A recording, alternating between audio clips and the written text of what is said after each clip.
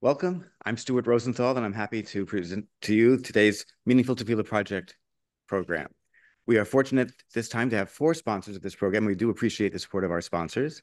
They are Debbie and Max Rudman, the Severe family, both to commemorate the 11th yard site of Eitan Severe, Eitan ben David Zecher Levracha, and in honor of Rabbi Rosenbaum, in gratitude for all he does for our community and our family. Also by Miriam and Jeff Zuckerman, in grateful appreciation of Rabbi Rosenbaum, who works 25/7, and they meant to say that. His responsiveness, thoughtfulness, and gracious patience throughout the time of our father's illness and death was and is very much appreciated. May HaKadosh Baruch Hu continue to bless him and his family with good health and haslacha in all their endeavors. And finally, I would like to add that Judy and I, my wife, are also sponsoring today's program in memory of my mother, Chaya Bat Baruch, to commemorate her 10th yard site on the 8th of Av. Over the past 10 years, the Meaningful Tefilah Project has presented many programs that delve into the ways we can improve our kavanah, our intention in davening. Today, we look at what it's like to pray when life gives us lemons. When we face tough times in life, either in terms of our own personal troubles and losses, or regarding communal tragedies like those all Jews are now living through, we might experience one of 2 different reactions. One person might find experiencing tragedies makes it easier to pray to Hashem with all their heart, while another finds themselves numbed by the enormity of the loss and unable to focus at all on their prayers, perhaps thinking God isn't even listening. I welcome Rabbi Rosenbaum of Young Israel Shomrai Emunah and thank him for his willingness to address this topic today and to help us see how life's challenges, both personal and communal, can give us a sharper focus in our prayers and help us strengthen our relationship with Hashem at the same time. Thank you. For patience, and in that context, I'll conclude by offering a tefillah prayer for all. Thank you very much, Menashe. Thank you very much, Stuart, as always, for organizing this. Thank you. Thank you to all of the sponsors, especially the kind dedications. I also just want to mention it helps to have friends in positions of authority. My parents also intended to sponsor today. There must have been a disconnect somewhere. I believe to commemorate my grandfather's yard site, Mr. Jack Mann, Zichrono Livracha, Yaakov Moshe Ben Yechiel Halevi. So thank you to them as well. Okay. And Stuart, thank you for the very specific questions you posed. I think that is where I want to go, but I just, a little bit of a disclaimer at the beginning. I'll tell you what we're not going to talk about. What we're not going to talk about is why bad things happen to good people. There are approaches to this. It's a very important discussion, but it's really a different discussion. Let's just assume, for the sake of this discussion, that it's always possible that it's just a test. It's possible that it's not a message that we need to be better in any way. It could just be a test. It could be a blessing in disguise. But, and this is what we're going to touch on a lot today, it could be that the difficulties in a person's life are an opportunity to repent and to pray. And this is what we're going to focus on. Now, the obvious question is, so how do you know which one it is? How do you know if I'm supposed to be davening / repenting, or I should just, do my best because it's just a test? And the answer is we don't have the foggiest idea, and we'll never have the foggiest idea. So we're best served by covering our bases. And obviously, if we think there are ways, and this is certainly reflected in the Gemara, if we think there are ways that we can improve ourselves, we should do so. Worst comes to worst, if that's not the reason we have the experience, we will have improved ourselves. And same thing with prayer. So now that I discussed what we're not discussing, just if I could follow up on Stuart's introduction, maybe a drop more specific, 2 very fair questions that a person could pose regarding prayer if a person is experiencing difficulties, or if a person, as we all are, looking at national challenges. One question is, didn't God just reject me?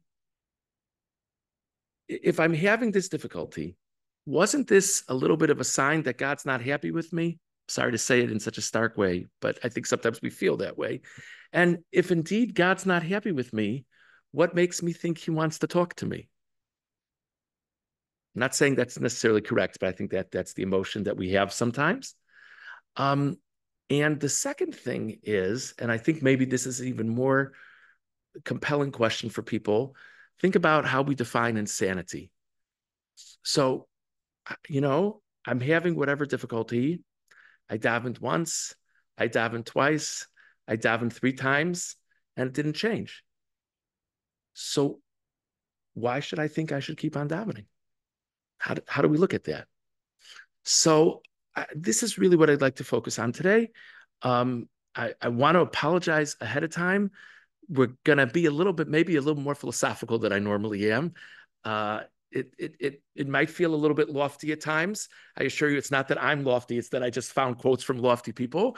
But I think it's worthwhile things to think about. And it could be that some of us will be able to connect to all of the points raised. It could be that some of us will be able to connect to some of the points raised, but I hope it'll be helpful in one way or another.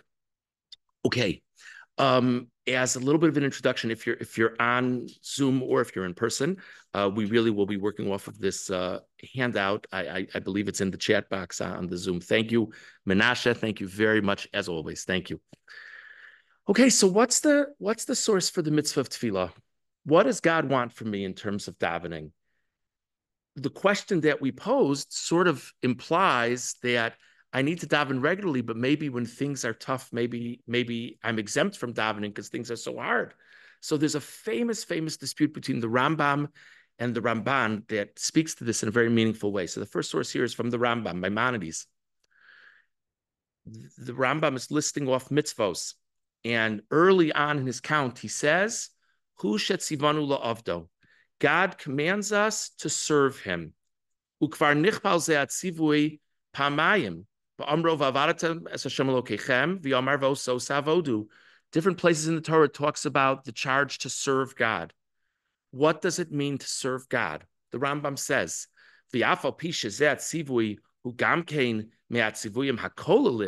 in many respects, this is a broad instruction. Serve God, do what he wants, do the mitzvahs. That's what it sounds like. There is a specific statement being made in the mitzvah to serve Hashem, shehu tzivui l'tfilah.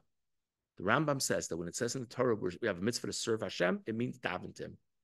And this is a Torah mitzvah of prayer incumbent upon each of us. That's the Rambam's idea. The Ramban says something very different. For those of you familiar, it's not at all a novelty for Maimonides and Nachmanides to disagree. This is another example. Second source here. Mashadarshu b'sifri ulo avdo zet Talmud davar acher zu tefillah. The Ramban cites a source, a midrashic source, that what it means to serve God is to study his Torah or to daven to him. Asmachtahi. This is just a hint from the Torah. It's not really a core mitzvah, says the Ramban. Olomar shemichlal avoda, or the message is the part of serving God, shenilmod toraso v'shenispalel elav be'es hatsaros.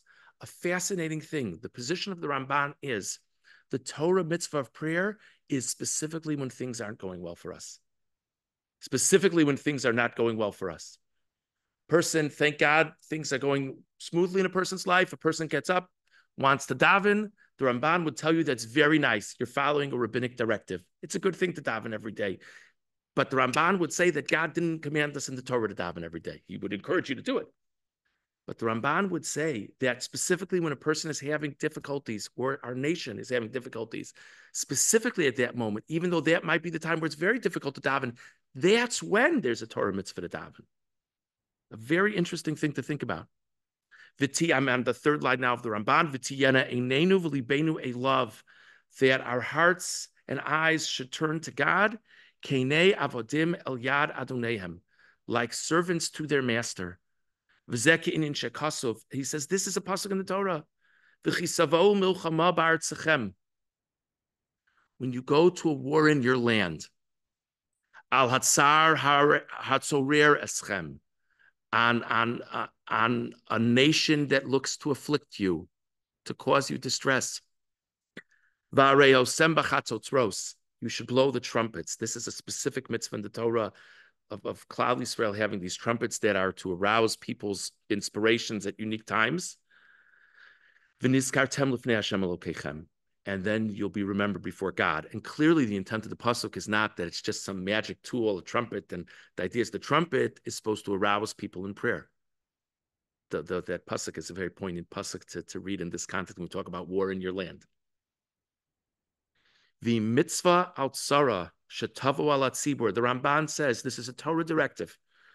When the nation has a difficulty, lizok lefanav, to cry out before him, b'tfilo b'trua, with prayer, and when it's appropriate in context, the blowing of horns. V'hu ha'inyan shabir Shlomo, and this is what Shlomo Melech spoke about. If you turn the page, this is only an excerpt. If you're curious, you can look at it. You could look it up. When Shlomo HaMelech, Solomon, celebrates the building of the first Beis HaMikdash, there's a remarkable speech that he gives to Klal Yisrael, and it's again, it's much longer than what we have here, but we'll just pick up from where the Ramban quotes it. And his point is that these are great things that can happen since we have a Beis HaMikdash, since we have a temple. That's a special place of connecting to God through service and prayer. Now he's going to talk about what Bnei Israel can do in the temple. He doesn't mean that you can only do this in the temple. We don't have a temple today. But the point is that these tefillos are all the more meaningful in the temple. Shlomo HaMelech says, Be'otzer Shomayim, v'lo yiyeh matar, when rain stops, ki yechetu lach, because the Jewish people have sinned to you, v'spalalu el hamakom hazeh, they will come to daven in this place, the Beis HaMikdash. V'odu es shmecha, they will recognize you. Umechatasam yeshuvun, and they will repent. Ki sa'anem, because you're answering them. V'atot tishma hashamayim, you will hear their prayers in the heavens. V'solachto l'chatas avodecha v'amcha Yisrael, and you will forgive the sins of the Jewish people. Ki sorei mesaderech hatova asher yelchu ba, you'll teach them the right path they should go upon. Meaning, they will have gotten the message. If the Jewish people have a problem of drought, they'll be moved to repent and they'll daven to you. And since they repented and they daven to you, you'll bring rain on their land, this land that you gave the Jewish people as an inheritance. Verse 37, Rav ki yeva aretz, when there's famine in the land. Dever ki yeh, when there's plague in the land. Shidafon, yerakon, arbeh, chasio ki yeh, all kinds of things that could affect the crops. Ki yatza lo oivo be'eret sharav, or the enemy presents itself in the gates. Konega, komachala, all types of illness, all types of wounds, so many different problems. Verse 38, Kol Tefilah, Kol Tchina, Asher Tia L'chol Adam, any prayer, any supplication that a person has, L'chol Amcha Yisrael, to all of your nation Israel, Asher Yedun Ish Nega Levavo, each person knows the weaknesses in their own heart. Each person knows the shortcomings in their own heart. My tefillah isn't the same as your tefillah. But a person comes to the Beis HaMikdash, Ufaras Kapav al Abayis Hazeh, and he extends his hands towards this house. Verse 39, all these examples, you'll hear the prayers, you who reside in the heavens. You'll forgive. And you'll conduct yourself towards any given person in whatever is appropriate. You know best, God. Because you alone know the hearts of men. Verse 40, so that the Jewish people will have reverence for you all of the days. So the Ramban says, if you just see, again, this small excerpt, so much of Shlomo Melech's description of what it is to connect to God through prayer is when things are not going well. The Ramban says that's the core of what prayer is about. So we could theoretically end here, and then I guess all of the donors would ask for a refund, whatever. So I guess the answer is we should stop kvetching, and we should just daven, because the Ramban says that's what it's all about. And the Rambam wouldn't say we shouldn't daven. He just says it's not all what it's all about. But now the obvious question is, so how are we to relate to it? We understand intellectually, perhaps, but emotionally, how are we to relate to this? And just to frame it differently, So why would God be doing this to me? And if God is doing this to me, and it's because he wants me to daven, what does he really want from me? What's his goal? Why would he be pushing me to daven? If that's making sense. So there's an interesting quote here from Sichos Musar. Sichos Musar, some of you have probably heard of him, Rav Chaim Shmulevitz, Zichron Livracha. He was a prominent personality in the Mir Yeshiva. He was there are famous stories with him exhorting his students in yeshiva to daven in a very emotional way, and to connect to everyone fighting for Israel during the wars in the history of Israel. Just to give you a sense, he, like many others, was on the run during World War II. He experienced a good amount of difficulties in his life. So this is an excerpt from a much larger piece. He says, if an individual finds oneself dealing with a tragedy, or a nation or a community finds themselves dealing with a calamity, mitzvah aleim lahatir b'tefilah. We have a mitzvah to daven, and to place our supplications before the master of the universe. Maybe God will hear our cries and save the people from the difficulty.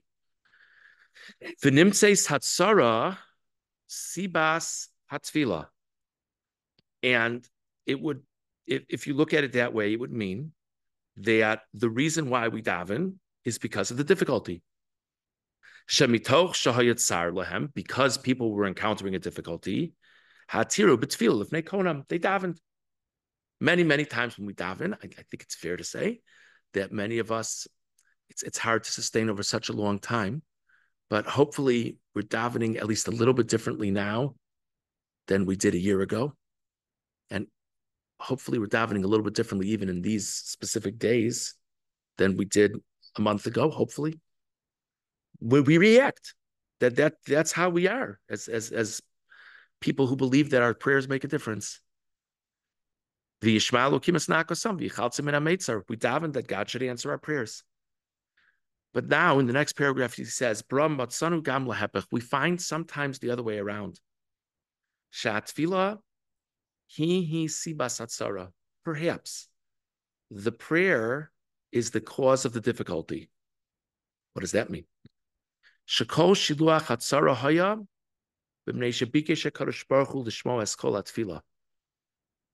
want to be very, very clear. We cannot and we may not say that we understand why things happen. And he's not saying that either. It is not for us to look at anything in our lives, and certainly not on a national scale, and say, well, I know why this problem is occurring. That's not the way we can look at things. But to at least see it as a possibility, to say to ourselves, maybe the reason why this challenge is coming up is maybe God is creating an impetus for me or for us to daven. How will we know? We won't know. But it does give a little bit of a different perspective. And when one thinks this way, one is reflecting on the loftiness of prayer. That maybe God has such desire for prayers. Maybe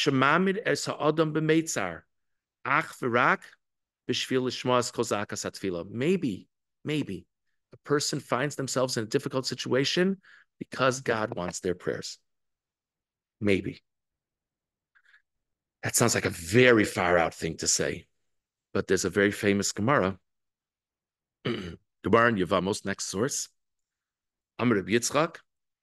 I'm sure many of you have heard of this Gemara before. It's a fascinating thing that if you look at the patriarchs and the matriarchs, almost all of them had, at least in some point in the generation, had difficulty bearing children.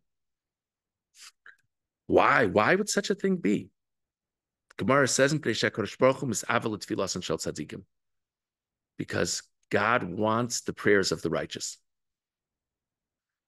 So this is a very interesting statement. This is, again, it's on a very specific scale, but it's really what Rav Shmulevitz was talking about, that there's an idea sometimes that people encounter difficulties because God wants their prayers. Now, this is a hard thing to understand.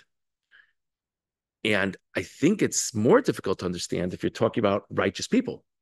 You say to yourself, okay, there's a person who has no connection with God, and God's trying to get through to the person, and God wants the person to seek him. Maybe I can relate to that. But I mean, these people are giants, the foundations of a nation. So what? God wants to introduce himself to them. They have a meaningful relationship with God. What are we talking about? So it's a very interesting piece here from Rabbi Eliyahu Dessler, a Michtav Melio. We're going to quote from him extensively throughout. I think he would say he passed away in the 1960s. He also, just for the record, he was separated from his family. If I remember correctly, he spent years in a different country than most of his family as a result of the Holocaust. He also had his share of life's challenges. He says as follows: HaKadosh Baruch Hu makor hachesed. God is the source of kindness. Ve'ein yotze mimenu el chesed levad. Everything that comes from God is for the good. These are words, we've all heard this before. Sometimes it's hard to wrap the mind around it, but we've certainly heard these words before. All of God's judgments, even if they seem harsh, at their root are some aspect of God's kindness. So then what does it mean when we say God wants the prayers of the righteous? But what does it mean? Does it mean that God just is looking for attention? Like, what does that even mean? Perusha sheratza lischased imam b'chesed hayoser gadol she'efshar l'tzayer. God wants to do the greatest of kindnesses to these people. Umahu hachesed hazeh. What is that kindness? Sheyuchrach hatzadik lispalel b'darga amuka yoser. That even if the person is righteous, and even if the person has a meaningful relationship with God, davens in a meaningful way, God wants to bring out more from the person. God wants to have them daven in a deeper sense. And through deepening their prayer, they'll come to a greater connection to God. I mean, obviously, the patriarchs and matriarchs were close to God before they had difficulty having children. Obviously.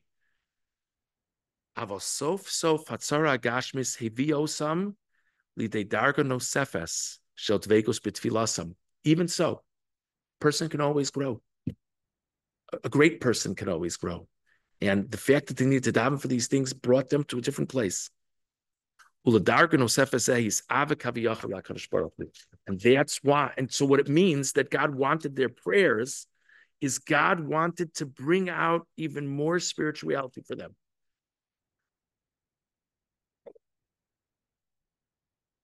And now just to think about it for a moment, we're not those people. We're not ever going to be those people. But to think about it for a moment on our level, why this is happening in a person's life, who knows?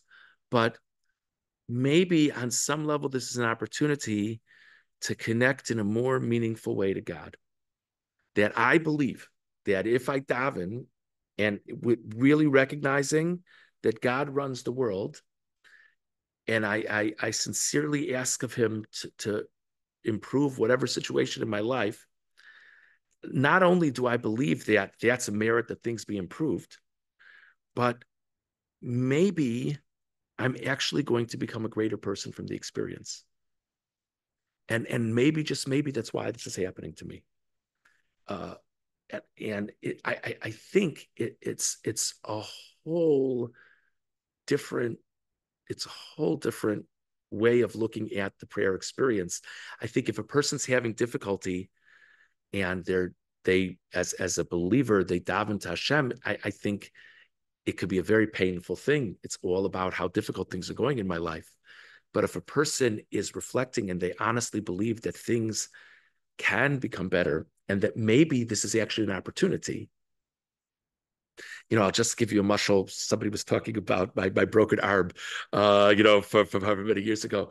Probably I've shared this with you. So I had regular physical therapy appointments, and as whoever's had physical therapy, you go, you do your warm-up exercises, and then you lie down on this bed or whatever cot, whatever it is, and then a person as sweet as a smile as possible basically tortures you for a span of 10 to 15 minutes, and then okay. So one time, the regular therapist wasn't available, and there was some intern that was available, and I try to be low maintenance. I try to be a relatively easy person. The person is doing whatever they're doing to my arm, and there was no torture. There was no pain. There was no discomfort. I finally said something, you'll forgive me. I'm not sure you're doing what you're supposed to do. This is feeling great. I mean, this is fine. And the person said, well, I guess it's just a sign that you're coming along. I said, could you bring your supervisor over, please? So the therapist, and the therapist also, she said the same thing. I said, do me a favor. Why don't you do what you normally do for a minute and we'll see how it goes. And of course, I started being terribly uncomfortable within the minute. So why would I do that to myself? Why would I expose myself to discomfort? The answer is because I thought I was going to get somewhere with it. And I thought I was going to get stronger with it. So it's a decent, I think it's a decent mushal for what we're talking about here. The next page, at the top of it, it has Michtav Meliyahu, Chelak Aleph, Tzilo Shel Guf. Same author of Dessler. He says, Kol makom shelo yikanes bo ha'or, yishkon shama choshech. Wherever light does not dwell, there is darkness. V'yesh asher yagia ha'or elav minat stadim. Sometimes light can come to a place from the side, aval guf omed befanav, but there's some body blocking it, v'lo yavor elav teika ha'or, and the light will not fully impact that spot. Zehu tseil, that is shade or a shadow. So whenever you see a shadow, again, I'm facing the room, so I see shadows all over this room, like under every bench, and to the sides of people's bodies. So every time you see a shadow, Rav Dessler says what this speaks to is there's a certain spot that the light didn't reach. If there wouldn't be any light, there wouldn't be a shadow. But there's light that comes, but there's various spots that it doesn't reach. He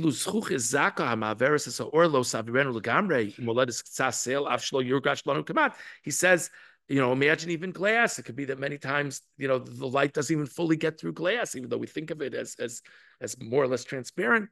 Even that creates a little bit of a shadow. The same is true in our service of God. Ikar avodas ha'adam la'amis masav bilvavo. Haino Shigia Tocho Kabaro. There's a great phrase in the Talmud, Tocho Kabaro. Tocho Kabaro means my inside is like my outside. Now, when we talk about a person who's not Tocho Kabaro, what it means that on some level they're not authentic. Not authentic. So maybe they seem very pious in one setting, and then when there's not so many people around, they're not so pious. That type of thing. And so the goal is to be Tocho Kabaro. Now, what we mean the goal is to be Tocho Kabaro is not that I'm as much of a jerk in front of people as I am at home. What we really mean is that Tocho Kabaro, that I should elevate my soul, that in my heart of hearts, I have the same views and I have the same beliefs that I would express when I'm talking to other people. That's, he says, in a nutshell, that's what service of God is in this world. That's the goal. That's the mission, that we should elevate our souls, not just if we're not doing good things with others, we have a long, long way to go. But even once we're doing good things in the presence of others, we should elevate our souls even when it's not in the presence of others. He says, when we talk about purifying ourselves, that's what we mean. That to keep on refining my soul more and more, that these deep beliefs are one with who I am. Skipping a line or two, V'chein kasav Ramchal zal b'reish mamar ha'geula sha'ora yisparach meir b'shavet tamid. The Ramchal, Moshe Chaim Lutzato, writes that God shines his light constantly on all of us, but it's up to us to create appropriate openings for his light. And we're all different. And some of us have blockages in this way, and some of us have blockages in that way. Next paragraph. Avogam tzaddik hagadol asher ein od chatzitza belibo v'ora ha'emes meir bo. Even a great righteous person, that there don't seem to be any blockages in their heart. The cardiologist's dream, that there don't seem to be any blockages in their heart, and the light of truth shines upon the person. We're in this world, this confusing world, and we all have free will. Even such a person, we're all under a certain amount of a shadow, because none of us, we're not angels, we can't be. We all have, it's to different people to different degrees, but we'll have a certain amount of evil's a strong word. We all have a certain amount of lack of goodness within us. V'zoi avodas gedolei ha'olam shekvar zachu l'zakich midas chumram yavoda zikuch tzilo shel chomer dak acher dak v'gam es tzil tzilat sov negrus of shar. So basically, his point is that everybody, there's room to grow. And the greatest growth is to clarify fundamental truths in my soul, not just in my mind, but in my soul. And the greatest way to clarify fundamental truths in my soul is Tefilah, is prayer.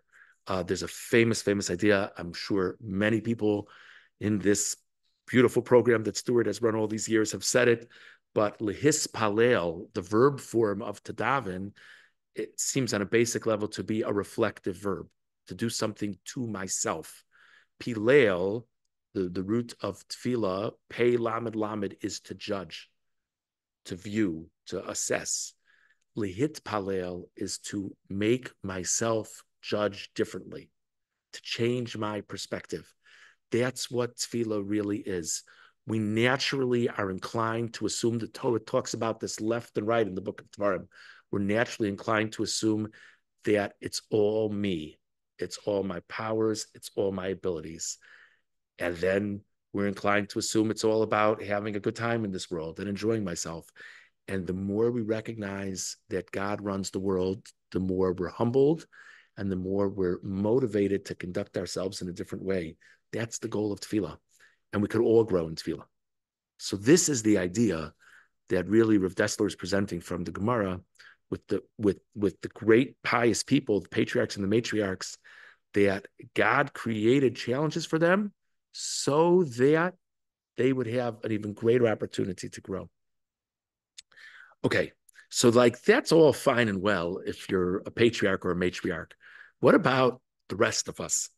So the next page, it's a Gemara from Shabbos, Masechah Shabbos.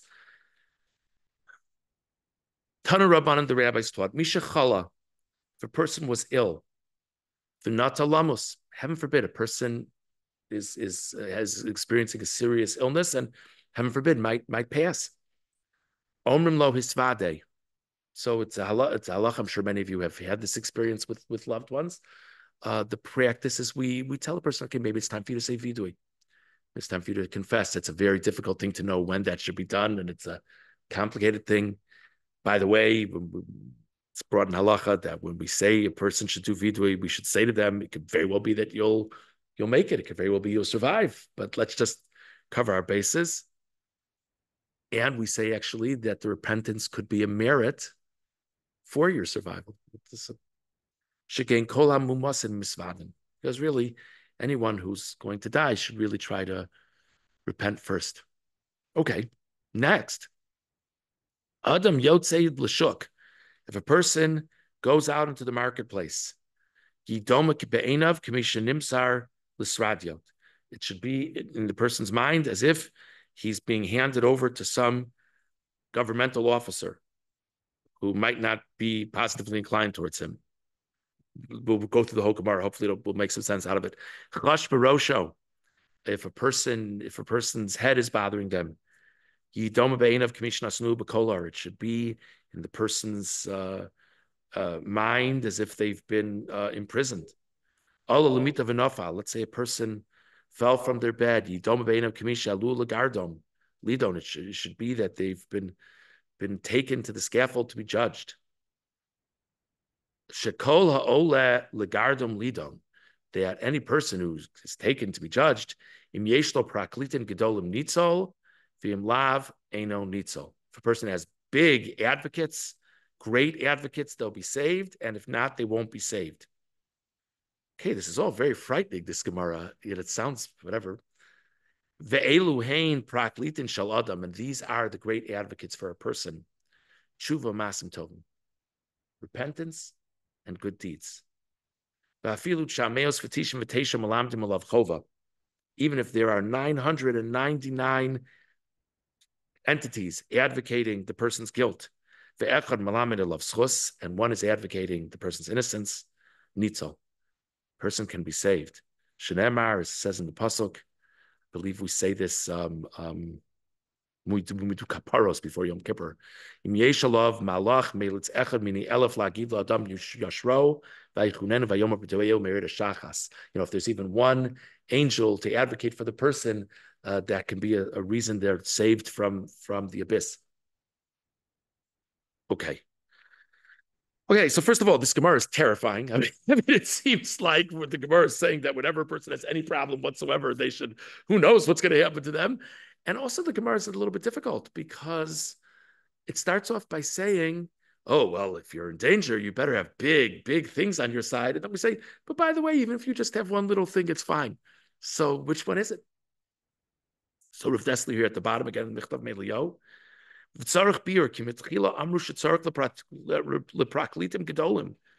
Originally, we said that we need these big advocates.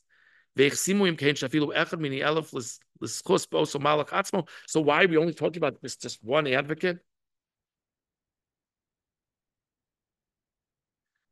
Top of the next page.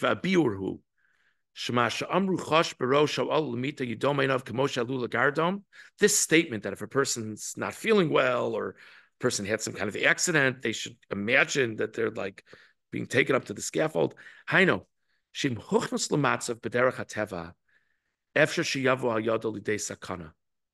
say a person finds them in a situation that could lead to danger. Could be dangerous, might not be dangerous.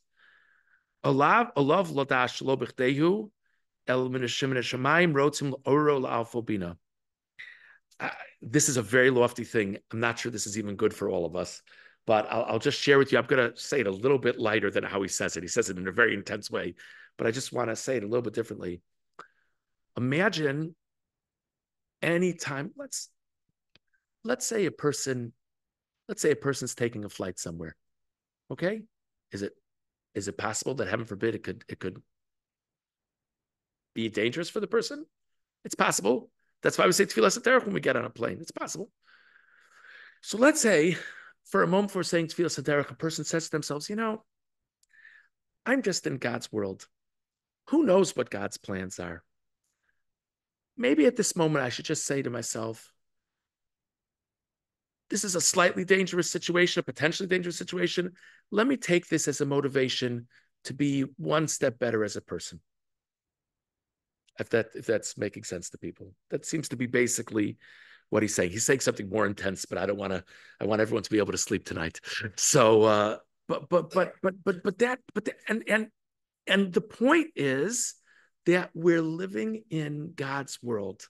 It's a very humbling point. Let's say a person's not feeling well.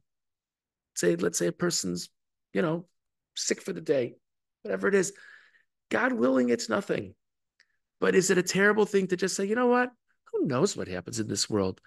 Maybe this is a little bit of a message for me that I have to be a little bit different as a person. Maybe. I can't emphasize enough. We're not saying that's necessarily what's going on. And the point is not that people should have anxiety and think God's out to get them. But the real point here is that we're actually viewing any situation as an opportunity. Maybe God's not trying to hurt me. Maybe God's giving me a little bit of a tap on the shoulder. Hey, be a little bit more thoughtful here. Just want to, again, just as a little bit of a mushal, I know I've shared this with you, some of you before. Forgive the repetition, please. Back to me and my broken arm. Gosh, if no one had said anything, I probably wouldn't have thought of any of these examples. So it was right. So there was a very kind person who would drive me to the various appointments, my physical therapy appointments. Couldn't drive myself. I was in between things, dependent on someone else. I'm sitting around at my dining room table. It's like a week before Rosh Hashanah. And I'm just sitting there doing nothing because I'm just waiting.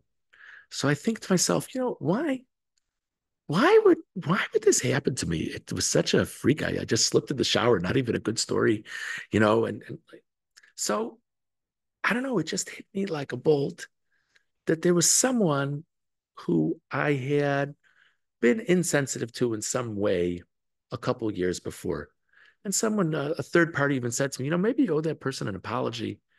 I said, I don't owe that person an apology. I didn't do anything wrong. I don't know. There was something. I was just sitting there and it just hit me. So, I don't know if this is why I had a broken arm or not, but who knows? Maybe this is a little bit of a message. I was so bored that I picked up the phone and called this person. Sometimes you apologize to a person, they don't know what you're talking about. This person knew exactly what I was talking about. This person, and it had been like at least 2 years ago, and the person was very appreciative, and the person was very appreciative of my call, and the person forgave me.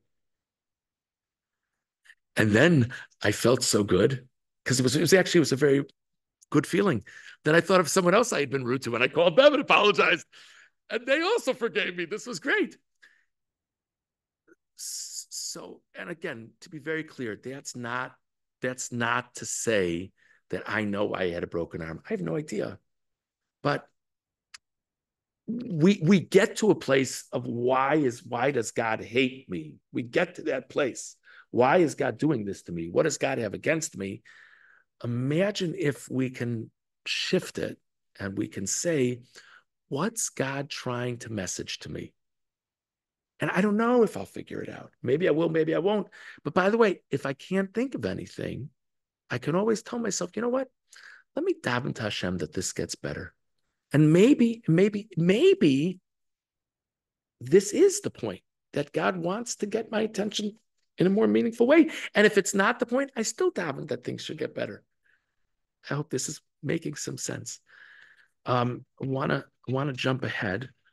The next page, there's a Tehillim, Kuf Yud Ches, right in the middle of the next page. This is from Hallel. Just want to read a few psukim and then see what Rav Dessler says about it. And then I'll be happy to end for if there's any comments. Minametzar karasika. I called out to God from the strait. Anani v'merchavka. Answer me in a broad way, God. Hashem li lo ira. God is for me. God is with me. I will not fear. Ma yaseh li adam. What will anyone do to me? What could anyone do to me? Hashem li bi'ozroi. God is with me in my assistance. V'ani arev v'sonai. And I will see that things will go poorly for my enemies. Tov lachasos b'Hashem b'toch b'adam. It's better to yearn for God, to look to God, than to have faith in people. Okay, I want to very quickly share with you what Rav Dessler says over here. There's a mem at the top of the page. Mitoch hametzar shel hatzaros v'adchak. Because one finds themselves in this narrow, constraining situation, ba'im lidei efsharos likro b'shem ka. A person finds the possibility to call out to God. I don't know about any of you. What I normally think when I read that pasuk, that from the narrow I call out to God is, I'm in this tight spot. Hashem, could you give me a hand? That's fine. What he's saying is, I'm moved to call out to God. I'm able to call out to God in this meaningful way because I've been in this tight spot. I'm utilizing the opportunity to call out to God in a way that I wouldn't have been able to before. How do we reach this recognizing God's light? Dafka min ha-meitzar, specifically from the narrow. Shaz ananu b'merchav ka limudim rechavim v'giluyim elyonim. What does it mean that God answers me in a broad way?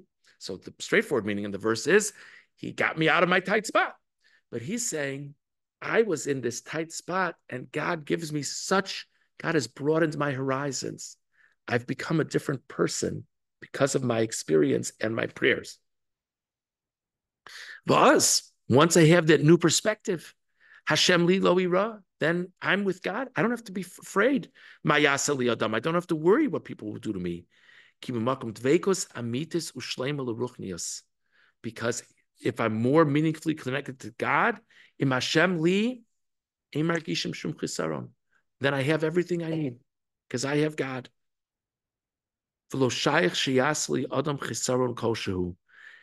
If I have a meaningful connection with God, what really can a person do to me?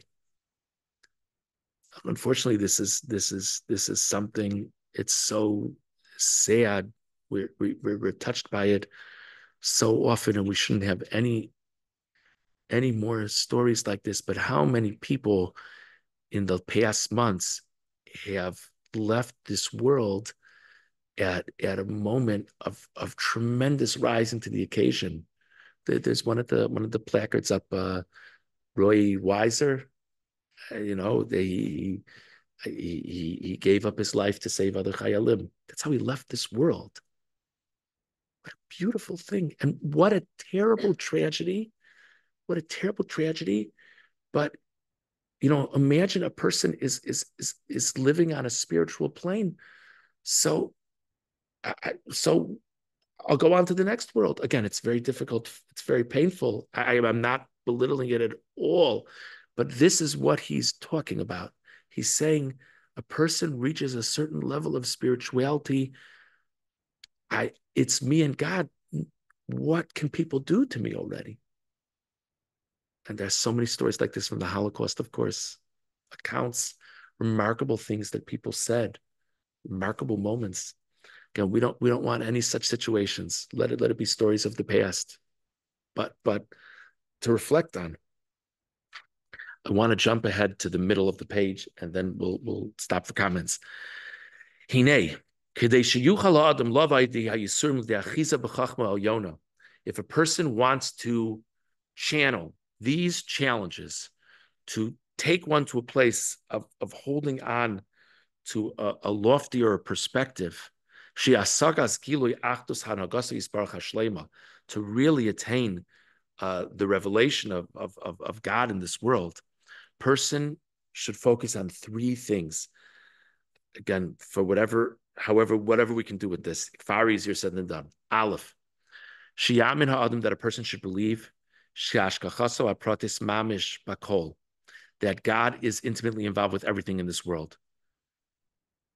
That whatever happens in my life, God is involved with whatever happens in my life. If I'm having a difficulty in my life, it's God allowing it to be so. Statement number one. Statement number two, she is barelo, that it become clarified to a person, that God's judgment is absolutely correct. To the most refined of levels. If God is making something happen in my life, there's a reason why something is happening in my life. I'm not going to necessarily understand it, but I absolutely accept that if this is happening, it's from God, and there's a reason why it's happening. Gimel. Hasagas kon, this maybe is the hardest one. Hasagas kon my Dovid Rachman al-Tav Ovid. That whatever God does for me is for the good. Shiyamin bilvavu, for a person to believe in their heart. That whatever God does for me is fundamentally good. That the desire and the intent is specifically for the benefit of people. Whether or not I understand why this is good. I might never understand why it's good. So just to close, I guess if we were to boil this down to just a few statements, it would be that I guess our message here to reflect on is imagine if we could see life's difficulties as not, as first of all, being from God. That's the first thing. Not that God is hitting me, not that God is punishing me, not that God is expelling me, but that Hashem is tapping me on the shoulder, trying to get my attention. I can't emphasize enough. That doesn't mean we always know that's what's happening, but it's a very real possibility. And that maybe I'm supposed to, it's an opportunity to message to me that I can do better. And maybe it's an opportunity that he just wants me to talk to him in a more meaningful way. And also to remember, as we've seen, this happened in the lives of the greatest of people, of the patriarchs and matriarchs. So it doesn't mean that God hates me. Doesn't mean I'm an evil person. Doesn't mean I'm a good for nothing. It actually means God is interested in me. That's what it means. But God is interested in all of us. But God is trying to send us a message, maybe in some way. And that Tefilah, of course, we daven to Hashem that things should get better. But the more we daven and the more we reflect, the more meaningful the Tefilah can become. And to try, when we daven, as we need to do, to not see it as this painful experience, here we go again, but to see it as maybe it's spiritual therapy. And hopefully our engaging in the spiritual therapy is a merit that whatever we're looking for should come so. Again, difficult ideas. I don't think any of this is easy, but hopefully it's been helpful for me to reflect on these things. Hopefully it's been helpful for you. Thank you for your attention. Thank you very much. Any comments, or Menashe? Yeah, so I found a very interesting wording, and I have to Google and find a copy to confirm and see. The Itzavol Milchama Be'artzatam, Tzartzarostam. Now he's talking here more about the whole idea of sorrows, but the very first book is Itzavol Milchama Be'artzatam, and where most other places you go La Milchama, you say La Milchama, you're going out to a war, you're doing a war to conquer the land. This seems to be specifically, which really is October 7th, when our enemies come to us in our land. And that really my inclination would be to agree with you. Yeah, right. I was very I was very moved when I saw that pasuk. I agree. Yeah. Thank you. Robert? What is it that we're concentrating? We're saying the word, but at the same time, what exactly are we supposed to be concentrating? Tefilah is a generic. Yeah. And so when you're thinking essence is the most important, what is it other than looking at the words? What is it that we're concentrating? Yeah, thank you. That's such an important question. Thank you for raising it. We should certainly think about what the words we're saying, but I think sort of like to set the scene, so to say, we have the remarkable opportunity to speak to the master of the universe who's interested in hearing from me. And in that context, I'm saying whatever I'm saying. So if I'm in a bracha that's asking for things, I'm asking for things. If I'm in a bracha that's reflecting on the relationship that we have with God back from the patriarchs, wow, how fortunate I am. If it's the bracha of modim, of thanks, thank you, God, for all the good things in my life. But I think the setting is dealing with the most powerful being in the universe who's interested in me and who's listening. And then I'm just reading the script, but hopefully thinking about it. And obviously, depending on what's going on in my life, different words resonate with me. how many of us, again, for a number of months, we did it here in Shul of the Avinu Malkeinu Tefilos, how many of us found ourselves tremendously moved and connected to certain lines of the Avinu Malkeinu that for years we've just been zipping by every Rosh Hashanah Yom Kippur. I don't want to belabor the point, but I'm seeing nodding in the room. So depending on what's going on in our lives, different things jump out at us in different ways. Did I? Yeah. Thank you very much, Linda.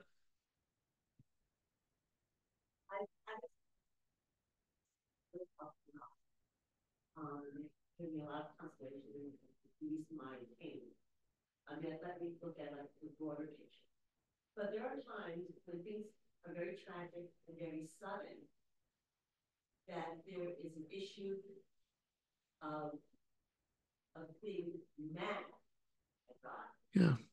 And I was hoping that you were going to touch on that because all of this is good, but you have that reading process there. And we spoke about where it's okay to tell God, I don't like you now. I'm not happy with what you did to me or what you did to my family or whoever. And that's part of that, for me, part of the grieving process before you get to this point. That's all. Yeah. That is part of this, where it fits into. Yeah. Yeah, thank you. Thank you very much, Linda. Thank you for raising this. Thank you. I'm not going to do it the justice to Linda, with which Linda expressed it, but basically, there are times in a person's life that a person might not yet be ready to be asking this of God and asking that of God, and rather they feel angry with God. And how is one supposed to approach that? I think it's probably, I think actually we're all different, and it's probably best addressed on an individual level, but broadly speaking, but I think it's a very real point you're raising. Broadly speaking, I think the first step is to see it as something that is connected to God. And if we sit there and say, well, this wasn't God, it's gonna be very difficult to relate to things moving forward. This is also part of God's world. And I think actually, regardless of the emotion, whatever the emotion one has, I think I think the first step is to emotionally get to the point that one, emotionally and intellectually, that one does see that this was also God. And then a person does daven, a person doesn't daven. Everybody's different in that. You know what I mean? I'm not trying to dodge the question. I'll again, I know this is a rerun for people, but thank God it doesn't have to do with my broken arm. When I was a high school Rabbi, there was a boy who had really been through a lot in his life, in his relatively young life, had really been through a lot. And he would not say a word during davening. He was required to be there. So he sat there and he sat down and he basically put his head down more. Maybe he sat up, but his lips did not move in any way, shape, or form. And whatever, different schools approach it different ways. The approach that we did when I was there was we let him be, and I still remember. So he was in my shiur, he was in my Gemara shiur, and we were talking about Tefilah one day. And he was in my Gemara shiur. We talked about Tefilah one day, and he was on the school baseball team, and he asked, "Is it wrong for me to daven to Hashem on the day of the game that it not rain?" I said to him, "That's just fine. That's just fine." His question was, "Is that disrespectful?" I said, "No, that's just fine because that's what's real for you." So first of all, I'm just using that as an illustration that I think the core of Tefilah is to approach God on matters that are emotionally meaningful for me. What I find so striking is I don't think the boy could bring himself to daven that he should get a home run. Do you know what I mean? I think the boy experienced too much difficulty, and I think he was upset with God for too many things, or not sure if he believed in God, to daven for a home run. But to daven that it shouldn't rain, that he could wrap his head around. You know what I mean? So I just think we're all very different, and I think God wants us to connect to him.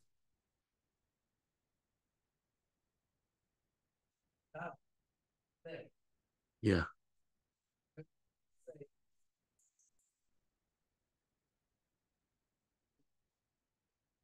Well, I'll tell you, it's a little bit of a hard, it's an interesting point, Robert. It's a little bit of a hard jump. I'll tell you why. Because let's say, as some people here I'm sure can attest, let's say the person is an onain over Shabbos. So in the halachas, they do daven. So the real reason that the onain is the relative, the close relative that the person has passed and the funeral hasn't happened yet.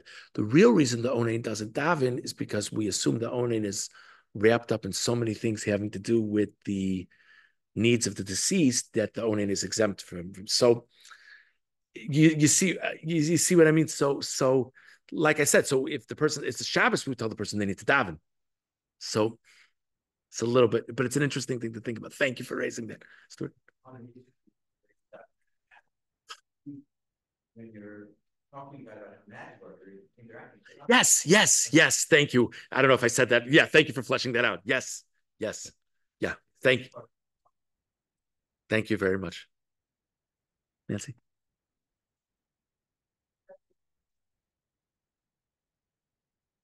As many of the questions are familiar.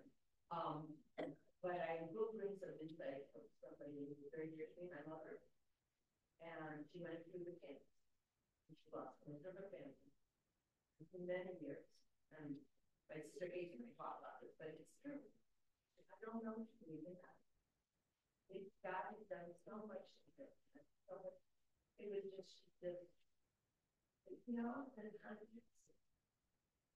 she had a new family. She had her children, grandchildren. And I know that this is so emotional. He's right there. It's gravity. It's ready to be doing it. But my brother and my family was very sick. And she was, we had just looked out here. We're possibly going to lose Danny. He's very, very sick. And she's like in Hashem. God, please save my son and my baby. So whenever, sometimes it's time. And it's time that we have to get to a place where we can deal with it. And it's not easy. Anything that we talk about today is so hard. But sometimes it's that good. Thank you. Someone else had a hand up. Judy. Say why is that? I'm going to say why is that? Then I say by your arm, why is that? Attention, I think why is that the right shot? Here you are, you two people that you apologize to, and they appreciate it. So they will have time. Yeah, I mean, that's certainly, timing is certainly part of God's divine providence. There's no doubt about that. There's no doubt about that. That's certainly part of the picture. Yeah. Thank you. Okay. Thank you very much, everyone. Thank you. Thank you, Rabbi. And thank you all for joining us today for this program, whether in person or over Zoom. Please join us next month in person for our annual Pre-Selichos Kumsitz on Saturday night, September 28th. We'll have music and refreshments, but it's meant to get us into the mode and the mood for the beginning davening before the Yom Noraim. So I hope you'll all be there to join us for that. For those who want updates on upcoming Meaningful Tefilah programs, you can send your email address to me at stuartrosenthal@yise.org. And if you've missed earlier presentations, you can watch them online at the Meaningful Tefilah Project channel on YouTube. And now refreshments are available. By the way, we brought them upstairs, so they're right outside the door here. We noticed that a lot of people didn't bother to go downstairs for earlier presentations to help yourself. So here, they're right there. Please join us and help yourself to something and have a nice nosh. Thank you again.